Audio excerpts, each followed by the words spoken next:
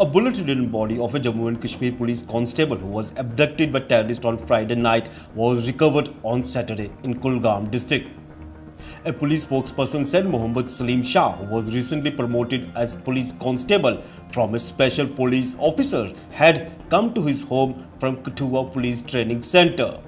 However, last night terrorists had entered his home and abducted him. A massive hunt was launched to trace the constable. However, the bullet-ridden body of Shah was recovered about 10 kilometers from his house this afternoon, the police spokesperson said.